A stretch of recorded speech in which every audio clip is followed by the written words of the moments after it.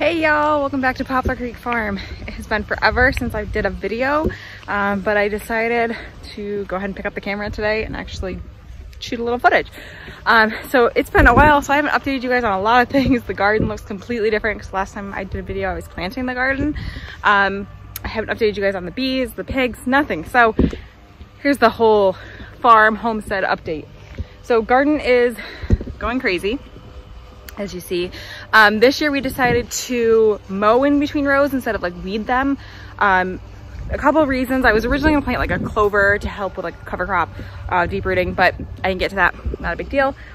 Biggest thing is I don't want to leave like open ground that can erode when it rains. Granted, it's been a very dry year, but I'm trying to get as much out of this garden as possible.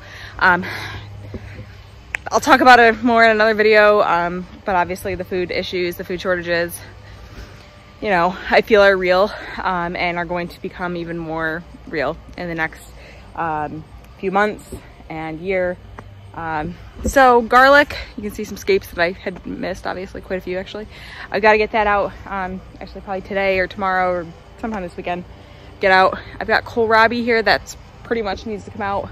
Brussels sprouts at the end, as well as some onions over, but they're so weedy you can barely even see them.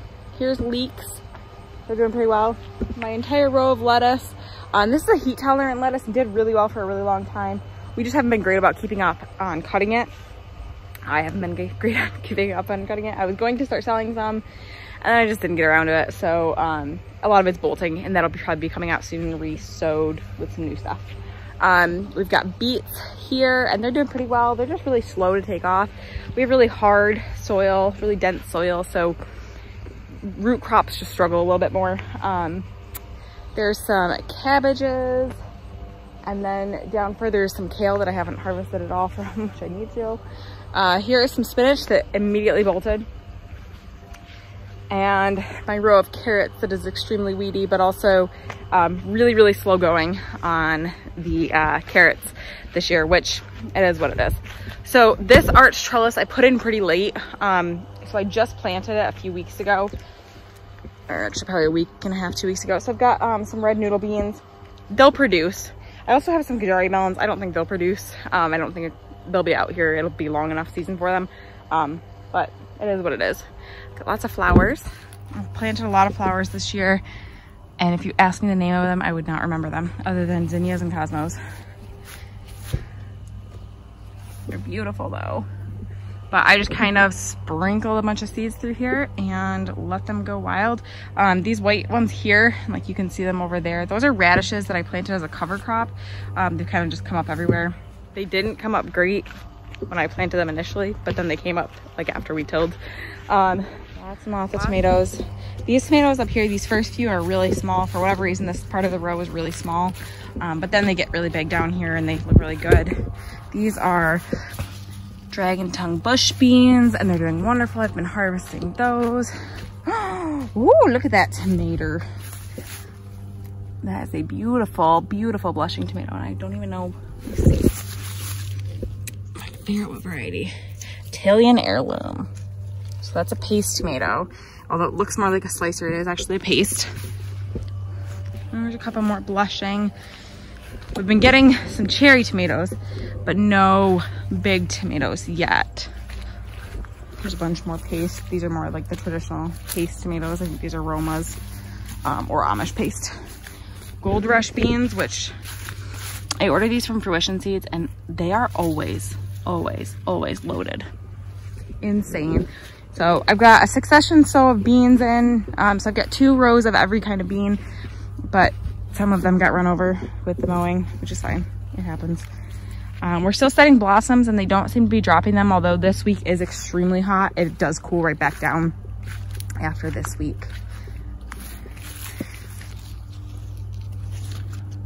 Garden miter. This row is green beans, and they are a little big because I hadn't picked them in a while. And my basil, all bolted, but the bees love it, so I am leaving it. Look at all those blossoms. Like, that's insane. These are all different types of cherry tomatoes. That's a ton of blossoms. I think these are the red ones. Oh, and I've got some, successfully grew some ground cherries. Just waiting for the first ones to be ripe. I've got lots on there. Just none are ripe yet, which I feel like I check them every day. Got loofah gourds here, although you can't really tell. They are in here. That's a loofah gourd plant. I moved them over a little bit because I was trying to mow, but our mower just keeps dying. Peppers, they look absolutely wonderful. We've been getting some like sweet banana peppers and stuff. No hot peppers yet. And no like big sweet peppers, but the sweet banana peppers we've been getting. And I did plant a lot of flowers this year in the garden too throughout. So this is borage, which is edible. I tried it, it's a little funky texture, but the bees love it. And so do the Japanese beetles, apparently. But the bees have been all over it, so that's why I planted it. These are sunflowers. I think they're a cut sunflower variety, so they're gonna be a little bit shorter one. And apparently I spilled some of the borage seeds, or they washed away with some of the rain and came down here. These are my zucchini, which at this point you can tell are kind of struggling, but we'll get a few more off of them and then we'll probably take them out. Lots and lots of cucumbers. So this row's cucumbers, that row's cucumbers, and that row's cucumbers. Different varieties. Some are like, these are lemon cucumbers, which I'm really excited for them to be ready because they're like cute little balls. They're just really, really cute. Okay. And they're obviously like loaded with blossoms. Like, that's a ton of blossoms in there. I'm just not sure exactly when I should be picking them, like what they should look like. Ripe? Like, is that ripe? Maybe, maybe not. I don't know. Let me know. But then I've got like dar, I've got silver slicer, I've got salt and pepper. And then over further is sweet potatoes. I had every intention of getting potatoes out in the garden this year too. I had lots that were sprouted in my basement. And I never got them out. I had a row set aside for them and I just never got them out. Oh yeah, okra. So these are the okra plants. Yeah, look at the little babies. I don't know if they'll produce a whole lot here, but they're special. But basically when the garden was in, and I wanted to put like a few more things in, it got busy. We've gotten pretty busy as usual with the farm. We had meat chickens going, we had the pigs that we were getting, we had the bees, we had just maintaining normal stuff. So it's just been really kind of difficult to stay on top of everything. And our mower died for a while. It wasn't working. And that's why this got so out of control, because we were staying on top of it. And then of course the mower died. And so it's crazy, and hopefully the mower just keeps dying on me again. We might need to just get a new push mower, but it is nice to have them just be mowed instead of trying to weed in between, because this garden is massive. There's no way I could stay on top of weeding it while also going to 3 markets a week, working 2 days a week, and having the kids home with me. So yeah, no. I have not updated you guys on the bees in quite a while.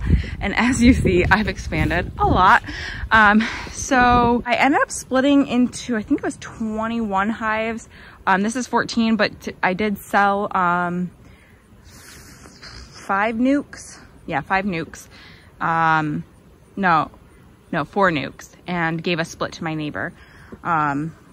So yeah, I don't know how many that is that I split, but anyways, I had a couple hives that I had that went queenless. Actually a bunch of my hives went queenless this year, and I had to order queens for the first time ever, which was kind of a cool experience to be putting queens in.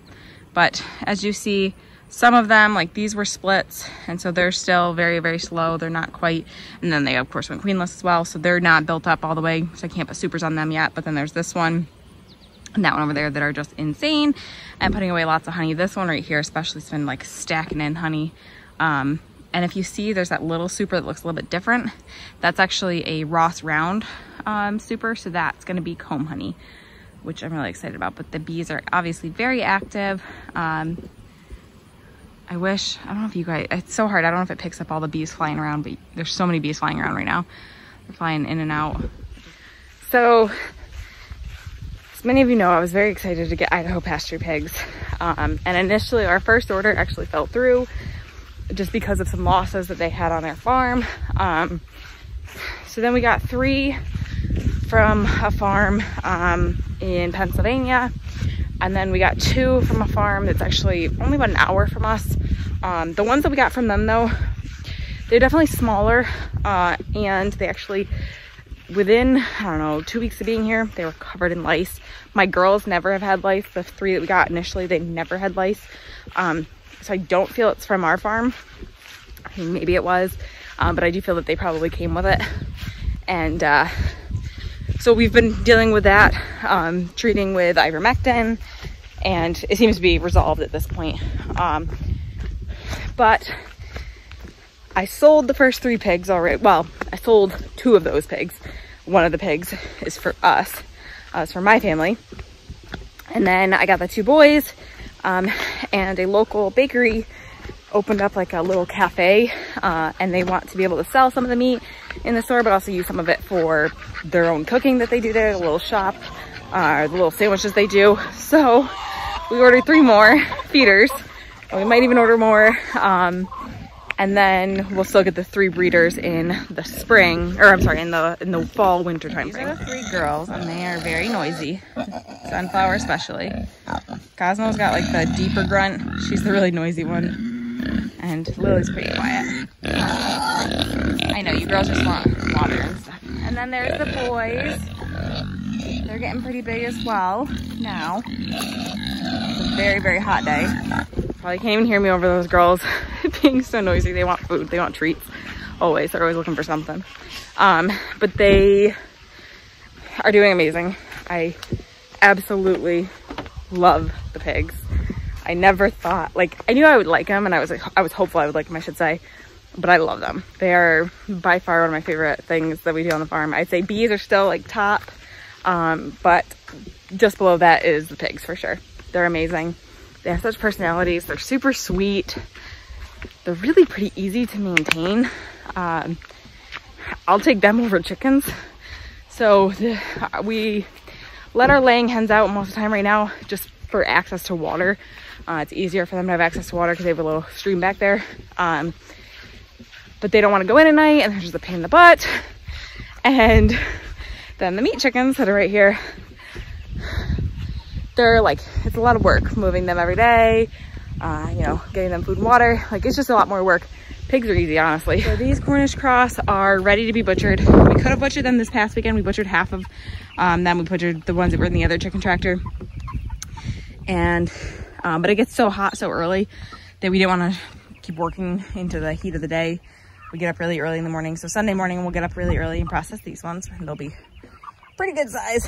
I'm figuring these will be 5-6 pounds probably, maybe even some bigger ones. That one right there is huge. And then we got the last round of chicks for this year. Meat chicks. This is about 80. Yeah, about 80. We ordered 100, and unfortunately a lot came dead, but I think it was something with the post office because it was mostly on one side, one box. So if you have ever ordered chicks, a lot of times they come in divided boxes, and one side had 11 dead, and then the other ones had just like a couple. And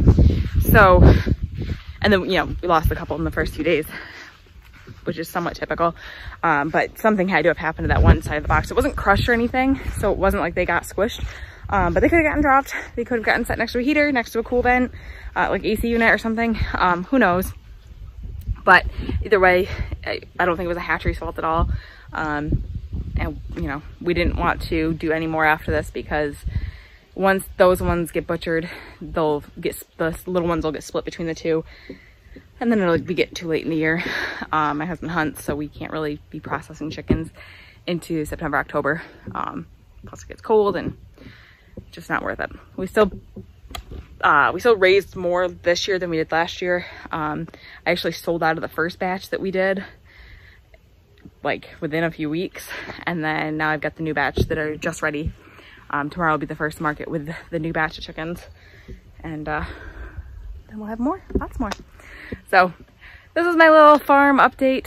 I know it's been a while since I've done a video, but I will try to pick up the camera more often and be a little bit better about updating you guys.